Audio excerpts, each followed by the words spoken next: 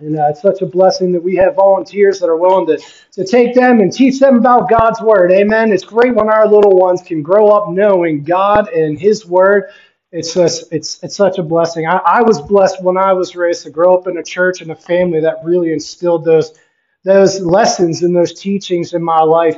And it's really important for shaping young people to you lead them in the way of the Lord so they won't wander. Amen. So we're just thankful for our volunteers that are able to teach them the lessons of the truth of the Word of Jesus Christ. Amen.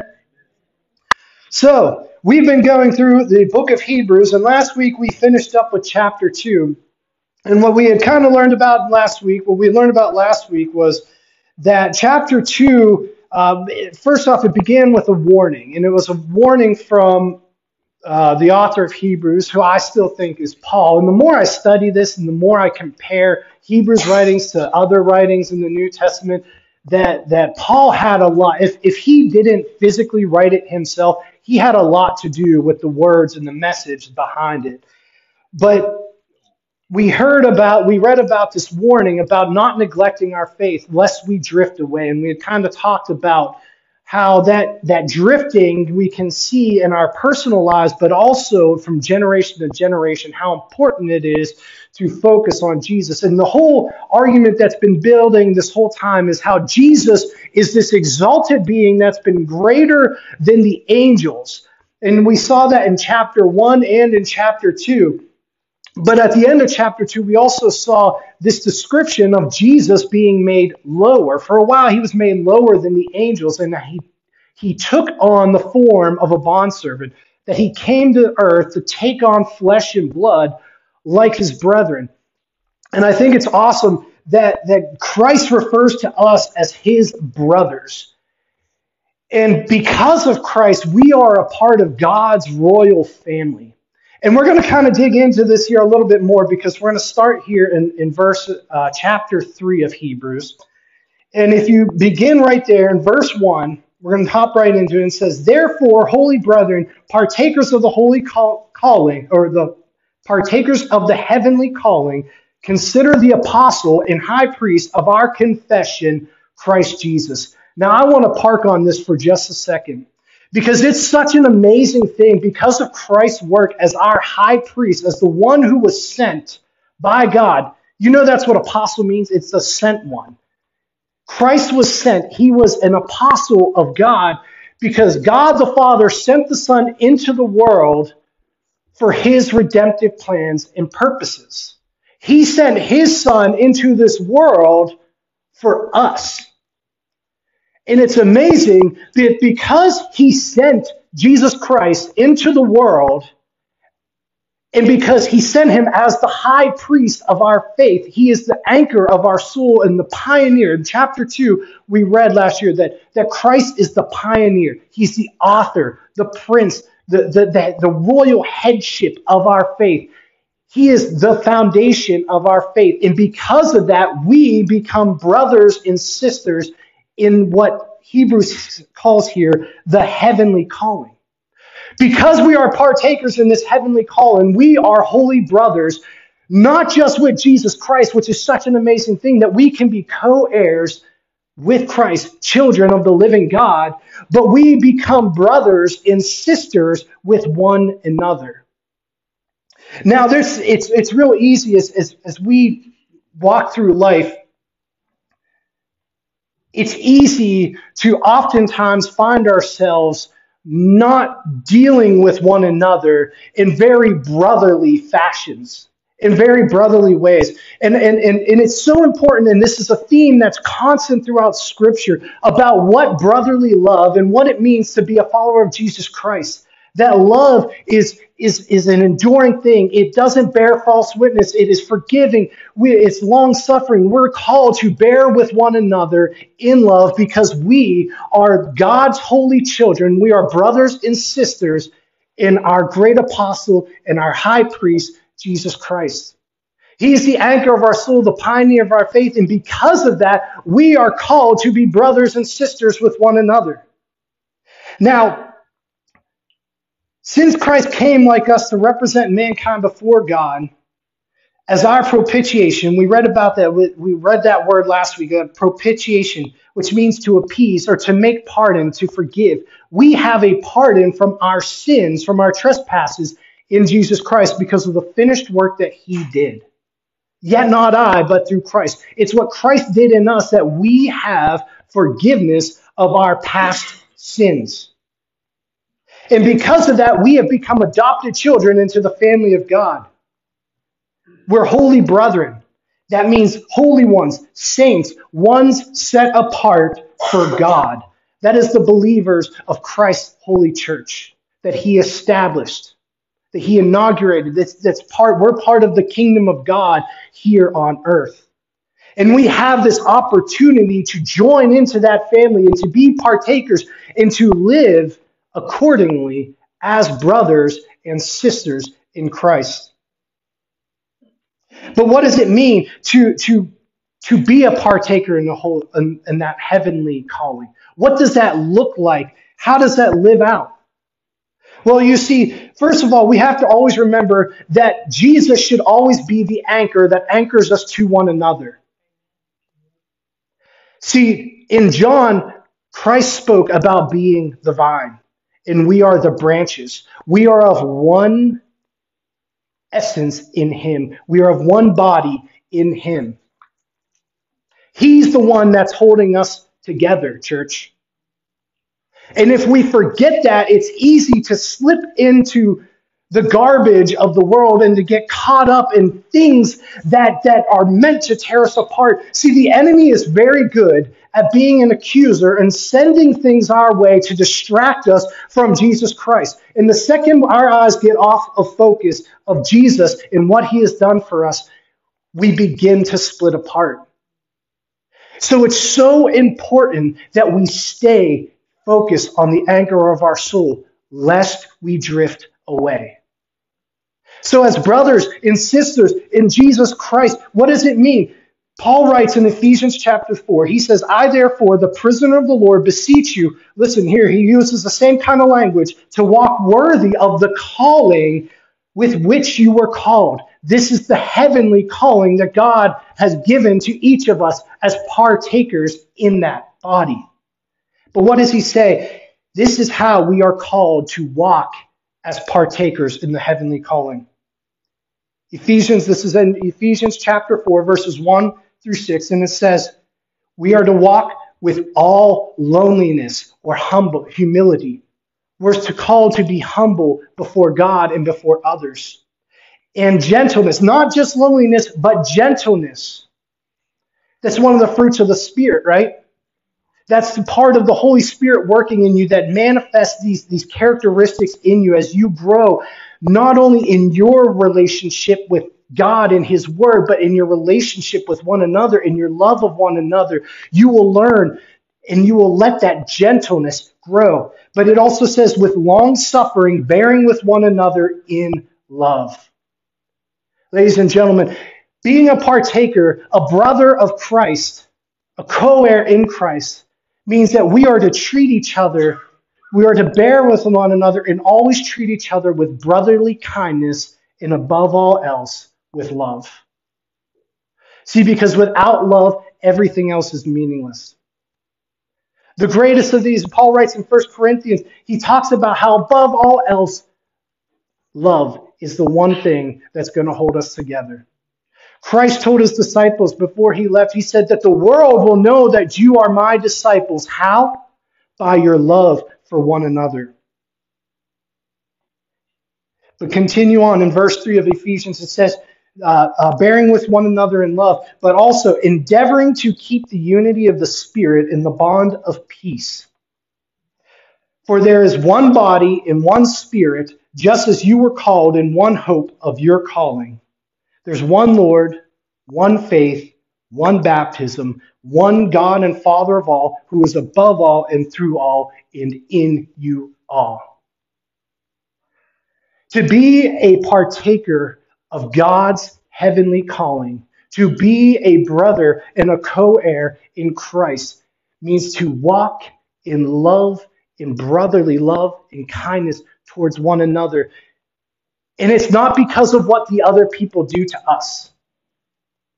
We have a problem in our society where in growing up, I remember listening to some songs. There were a lot of songs and the kind of music I listened to, and it was all about respect. And respect is earned, and you got to treat. I'm only going to treat you this way if you treat me that way. But that is not what God has called us to do. That is not the love of God that He has called us to share and bear with one another, is it? God's love is unconditional, and that is the kind of love that we are called to share with one another. That's why Christ told His disciples that if someone persecutes you, to bless them.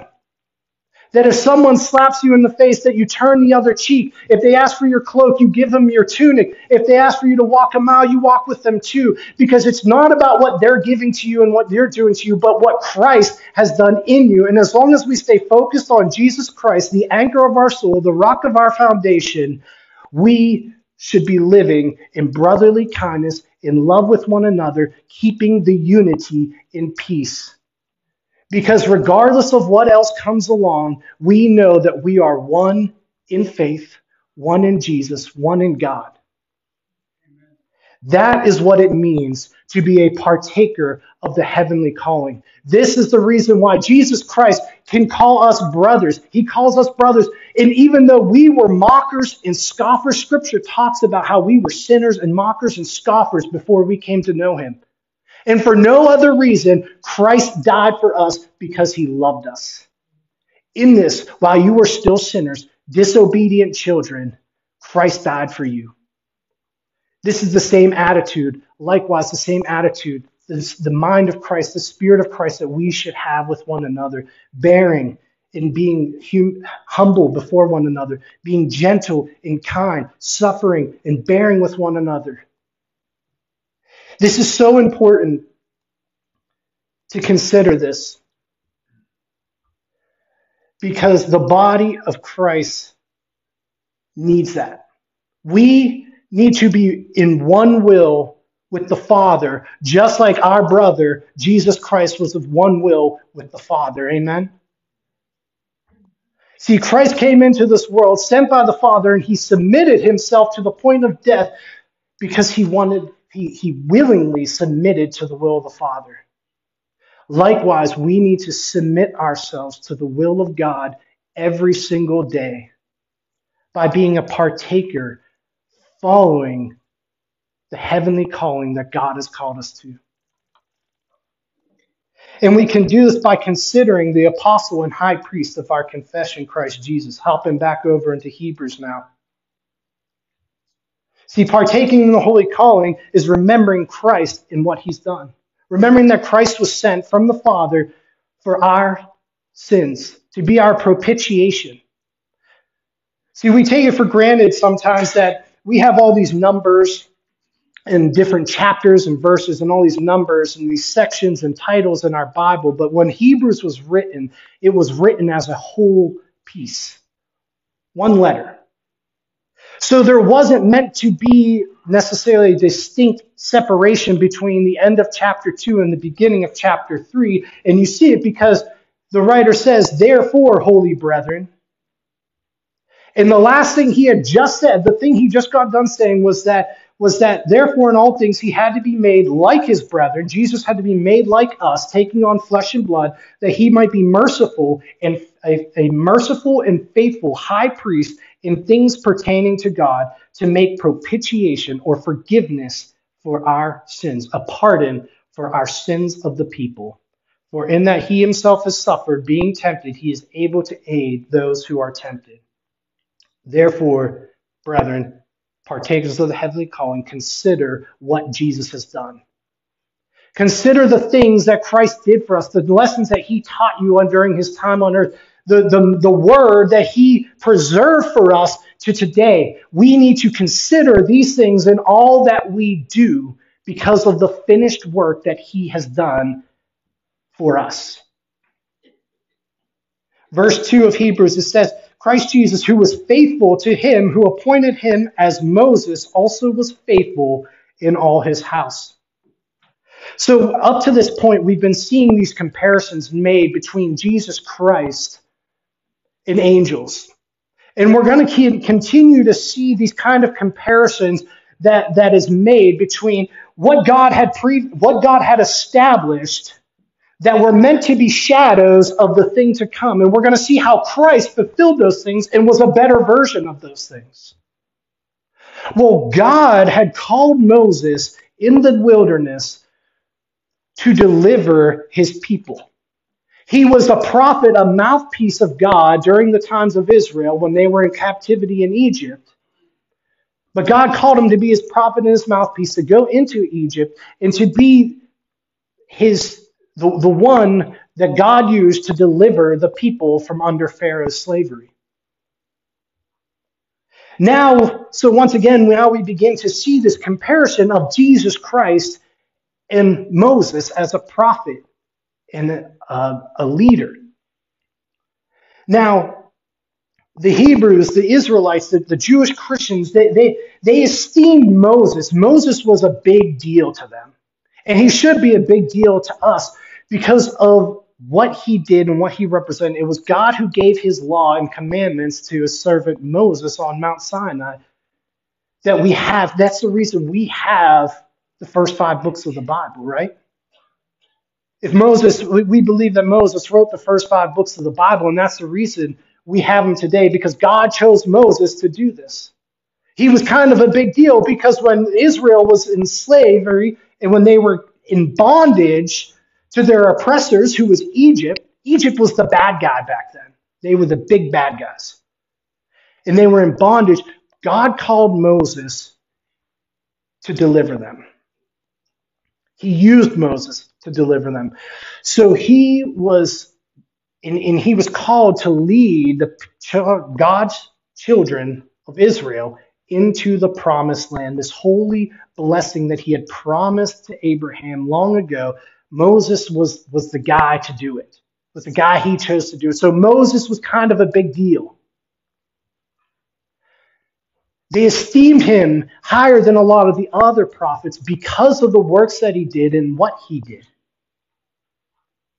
So now we begin to see that Hebrews is making this comparison of Jesus and Moses.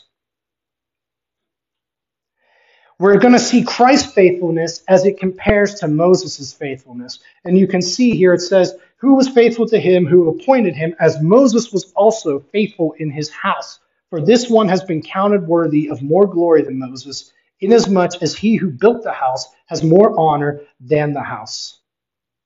This idea, this Moses was faithful in his house, this takes us back to a story in Numbers.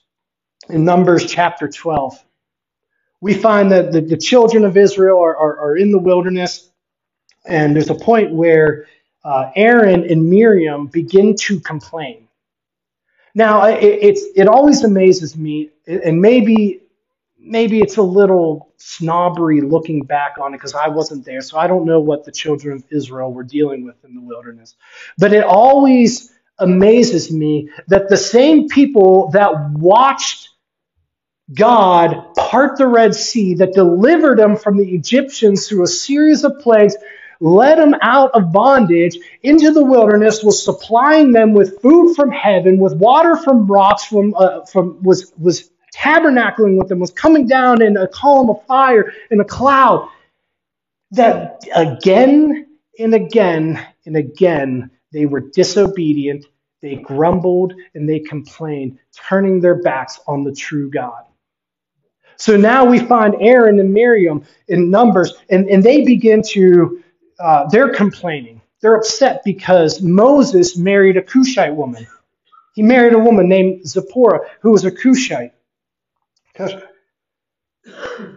see, when God heard their complaint, they were kind of jealous, and it says in Numbers, they're saying, well, why is Moses so great? Doesn't God speak through us as well?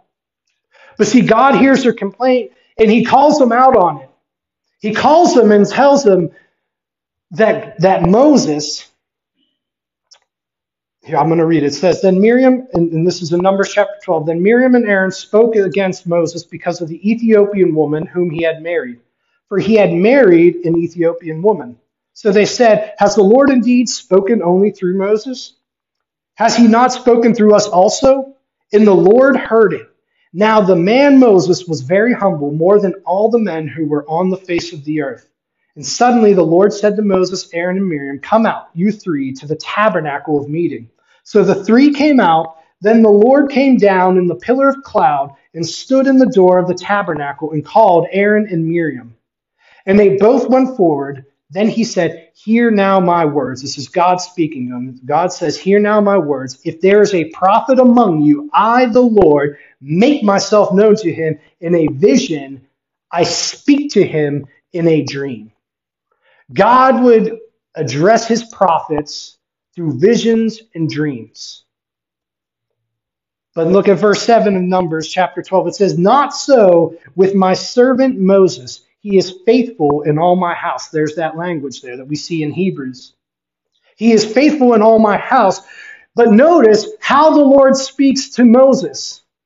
Unlike the other prophets who he appears through visions and dreams, he speaks to Moses. He says, I speak with him face to face, even plainly, and not in dark sayings. And he sees the form of the Lord. Why then were you not afraid to speak against my servant Moses? See, in their arrogance, they began to speak against the messenger of God. And like I said, Moses was a big deal. God had chosen him to be the one to deliver his people, to walk them through the wilderness, to deliver them into the promised land. And there was, in a sense, them complaining against Moses was them complaining against God. So now we turn back to Hebrews, and in the same way, we begin to see the comparison of Moses' faithfulness.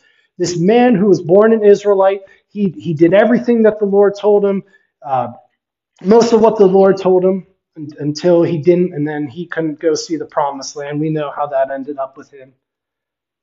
But it's because of that kind of stuff that we also know that Jesus was a greater prophet.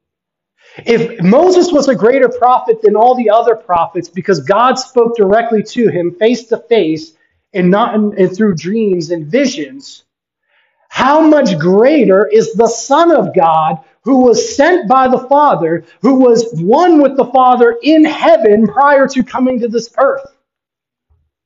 See, the Son of God is in direct relationship with the Father. He doesn't need to be spoken to through dreams and visions because they are of one will. The Father is in me and I am in the Father. We are of one will. Jesus again and again and again affirmed being one with the Father.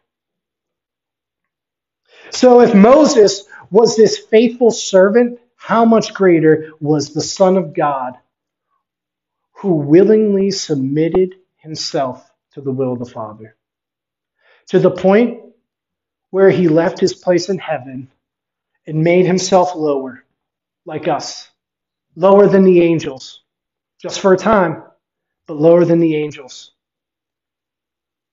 He not only made himself like us, but he submitted himself to live a life of service to the Father's will through his ministry. And not only that, but he submitted himself to the Father's will by submitting himself and being obedient even unto death.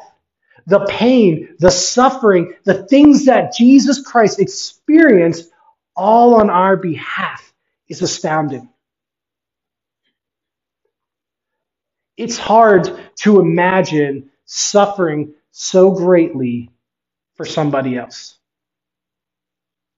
Now, I know being married and having two beautiful little girls, that I like to think that I would suffer for those girls, all three of them, to the point of death. But now, complete strangers, they are known to God. Jesus knew the strangers. They weren't strangers to him because he knew them. He knows us. He knows us intimately. But we are strangers to him because we did not know him. We did not love him. We weren't his brothers and sisters until after he had died for us. But even then, he was willing to submit himself to the will of the Father, even unto death. So we see here that this is the one, for this one in Hebrews verse 3, it says, for this one, that is Jesus Christ, the only begotten Son, has been counted worthy of more glory than Moses, inasmuch as he who built the house has more honor than the house. For every house is built by someone, but he who built all things is God. Now, I find this really interesting, and it really brought to picture to my mind. It made me think about a lot of modern art. I don't know if you've ever, has anyone ever been to any contemporary art museum, and you see some of these modern art pieces that apparently sell for a ton of money, and you're just like, Everly finger painted something like that last week, and I don't understand why is it worth $1 million when this guy paints it, but when my 2-year-old paints it, it's just it goes on the fridge until the dogs eat it. But what we know, what really gives these painting values isn't really necessarily the technique and the skill and blah blah blah blah blah whatever, but it's usually the artist. See, when an artist becomes so well known, so renowned, that there becomes this intrinsic value, especially if the artist was well known and passes away. And then all of a sudden their collection of art becomes super expensive. It's given all this value and it's worth all this money because the artist had passed away. And it could be the worst painting you'd ever seen, but still it was worth $500,000. And it's all because of the value that was given to it by the artist. See, now, and this is what made me, and I think of that because now we begin to see here in verse 3, it says, the one that has been counted worthy of more glory than Moses, inasmuch as he who built the house has more honor than the house. So you see what that's saying? See, it's saying that the house of God, see, Moses was a part of the house of God.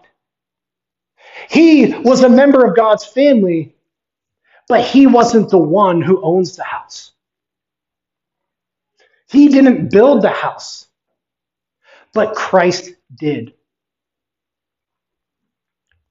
Christ is greater because he is the one who built the house, the one who purchased his church with his own blood.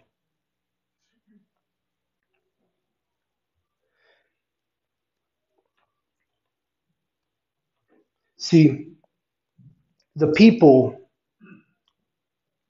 before Jesus' time and during Jesus' time, they knew that there would be one like Moses. Moses himself had prophesied in the Old Testament that God would send one like him, but greater. And in Acts, there's 2 examples of when Peter is preaching at Solomon's portico.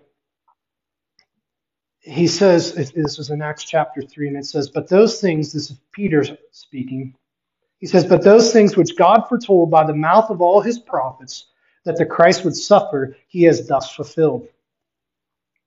Repent therefore and be converted, that your sins may be blotted out, so that times of refreshing may come from the presence of the Lord. And that he may send Jesus Christ, who was preached to you before, whom heaven must receive until the times of restoration of all things, which God has spoken by the mouth of all his holy prophets since the world began. For Moses truly said to the fathers, the Lord your God will raise up for you a prophet like me from your brethren. Him you shall hear in all things whatever he says to you. And it shall be that every soul who will not hear that prophet shall be utterly destroyed from among the people. Jesus is greater prophet. Jesus is greater than Moses. It's because he was the one who built the house. He was prophesied for in the Old Testament. But he's not part of the house. He is the foundation, and he is the builder. He is the rock on which we stand. Christ Church stands on Jesus Christ as our foundation. Stephen, during his last moments, he said something likewise. to the rulers. He told them that God had promised a greater prophet, and he was saying God sent that greater prophet in Jesus Christ, the only begotten Son. So as we see this comparison, verse 1 and 2 of this chapter, we see a similar comparison of Jesus and Moses. In verse 3, we begin to see how they are contrasted. And it's seen through a simple question. What is greater, the creator or the creation? If God is the one who built the house, is the house better than the God who built it? See, we know that we are God's church, the body of Christ, but which is greater, God or his church? Christ or his body? Moses was only part of the house, but God was the one who built it. And as we saw back in chapter 1 of Hebrews, we saw how Jesus was instrumental in the creation of all things, that all things were created in him and through him and by him, that his throne would reign forever. Your throne, O God, of the Son, the Father says, your throne, O God, will still last forever and ever and ever. That Jesus Christ, the Son of God, as God, created the house of God. Christ, as Son, is over his own house. And we see similar things, these similar ideas in the book of Acts. Paul is speaking. He says, therefore, take heed to yourselves and to all the flock, among which the Holy Spirit has made you overseers, to shepherd the church of God, which he purchased with his own blood. Christ purchased his house. He built his house. In 1 Corinthians 3:16, Paul writes, do you not know that you are the temple of God and that the Spirit of God dwells in you? See, we are the creation and God is the creator. We are the creation and Christ was created. We were created through the Word of God, the Word made flesh. And it's because of that as we continue on here in verse 5, it says, and Moses indeed was faithful in his house as a servant for a testimony of those things which would be spoken afterward.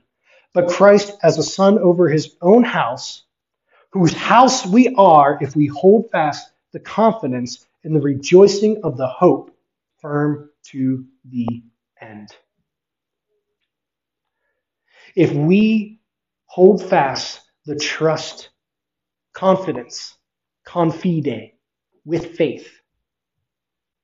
That's what it means. That's the Latin breaks out into confide, with faith.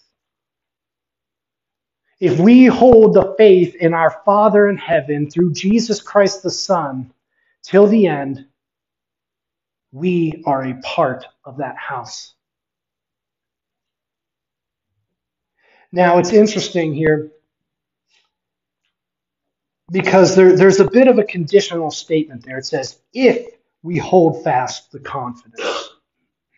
Now, there's a lot that can be said on this topic of what does it mean? Can we lose our faith? Can we lose our trust in God? Can we lose that salvation? Now, I'm going to say no, because God gave us to Jesus Christ and he holds our lives in his hands. But the parable of the sower also tells us that there were the seeds that received the word with joy, but as they began to spring up, were choked out. They were scorched by the sun because the root was not deep. There was no root system to give them the nourishment that they needed. And I think that we see a lot of that in the church, in modern Christianity sometimes, that we see these people that may have grown up in church that had every intention to be a follower of Jesus Christ, but they never truly committed their lives to Christ. John writes in his epistle, he talks about those that had gone out from us. They were not, the ones that had gone out from us were never part of us to begin with. It's because they had never truly devoted themselves to the Lord in their hearts. They had not set apart the Lord in their heart day and day. That doesn't mean it's a continual thing, but our life should reflect that. Now, this is going to be a little tough, maybe, but it's not that we every day are accepting Christ into our hearts. We accept and confess Christ as the Lord of our life, and because He is the Lord of our life, we then continue onward living our life as Lord, as Jesus Christ as Lord of our life. It is the practical outwork of our confession and our belief. And I think sometimes people confess and don't hold the belief. They receive the word with joy, but have no root, and therefore they dry up and they're scorched. They don't have the nourishment, and that relationship with Christ never truly grows. It never becomes fruitful. But I love it because if we hold fast the confidence, if we have that faith, and I believe that if you truly believe in God and Jesus Christ is the Lord of your life, you cannot lose that salvation. You don't have to sweat it. And oftentimes I think that the people that really fret over it, I sometimes want to just tell them, I say, the fact that you're so worried about losing it makes me feel like, one, either you're okay because you're so worried about your salvation that you're always focusing on, or two, you need to just trust in God and have confidence in the finished work of Jesus Christ. Because when you have that trust and you have that faith and you have that confidence, what does Hebrews tell us? We have the rejoicing of the hope firm to the end. We already know how it's going to end. We know that Jesus Christ is Lord, and all will be given to Him, and all will be put under His feet. He has authority over all things. God wins, ladies and gentlemen. That's the headline of today. God wins. There's no escaping. You can give the Lord a hand clap. That's fine. There's no escaping that. We will never escape that. But my question to you is, do you have the rejoicing of that confidence, that promise of that hope? Or are you going to be one of the ones that's defeated? I've said it before and I'll say it again. And it's because God has given me a heart for the lost. There are two types of people. The one thing that they have in common is that they will all bow before the Lord. Every name, every nation will bow before the Lord. The question is, are you doing it willingly in love for our Lord? Or are you forced to take the knee? You will be brought under submission. There's no escaping it. There is no escaping it, that one day we will all stand before God, and we will have to answer for all of our thoughts, our words, our actions, the things that we do, the things that we say, how we treat other people, how we treat ourselves, how we treat our family. We are going to have to answer for it. But it's great because we have a hope as believers, as God's church, as His house, as His holy temple. Because the Spirit dwells within us. We are His house, His temple. We can hold fast to our confidence, our trust, our faith in Him until the end. And we can hold it with rejoicing and hope. That when the day of the Lord comes, we will be brought into His presence to live forever with Him and not to be separated. Ladies and gentlemen, I encourage you that if you are here today or if you are listening from home, that today is the day that you can be a part of the house of God, that you can come and join the family of God, and it's as simple as confessing with your mouth that Jesus is Lord and believing that God raised Him from the dead. See, we are all guilty of sin. We are all guilty of unbelief. And the wages of sin is death. But we know that the gift of God is what? Eternal life in Jesus Christ, our Lord, the foundation of our faith, the leader of our faith, the pioneer, the anchor of our soul. Join in the house of God today. Submit yourself in the same way that Jesus Christ submitted himself even to death. Today is the day. Submit your life to God. Say, Lord, I've sinned. I've been rebellious. But today is the day that I'm making you Lord of my life.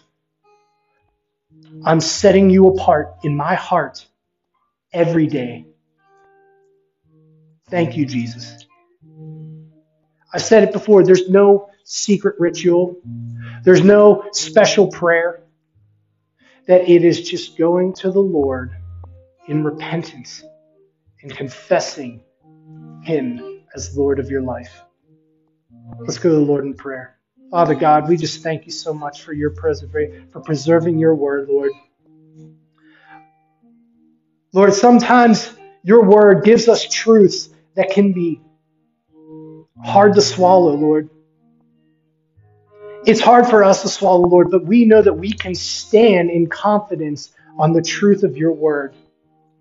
So, Lord, my prayer today is that we can continue to stand on the truth, that we will have rejoicing in the hope that will be firm till the end, because we can be children of God. Lord, I pray for anyone that's listening at home that has not made that commitment, Lord, that anyone that is here today that has not submitted themselves to you, Father God, that you will begin to work on their hearts even now, that they will submit themselves wholly to you, that they will confess their love for you today. I pray, Lord, that even now you will begin to work in their lives, forgive them of their sins, and show them what it means to have joy, to have peace, to be a partaker of the heavenly calling. Father God, I pray that you will continue to walk with us every single day, that we can be worthy of the calling that you have given us. Holy and living sacrifices to you, Father. So if you're here today and you need prayer, if you are here today and you have not made that decision and you want to come forward during this hymn of invitation, I encourage you, come here, come up and pray. Maybe you've made that decision, but you've never stepped out in obedience and been baptized. Next week, we're going to be baptized, and we have one person that is being obedient to the Lord and is going to be baptized next week. And if you have not done that, I encourage you, come forward. If you want to do that, we will be here next week doing that. Perhaps there are things that are going on in your life, ways that you have neglected your hope, neglected the truth of God's word. Today is the day to not let yourself drift away from that salvation that is so great and so glorious that we have in Jesus Christ. And this altar is open for you to pray here today. So please stand as we sing.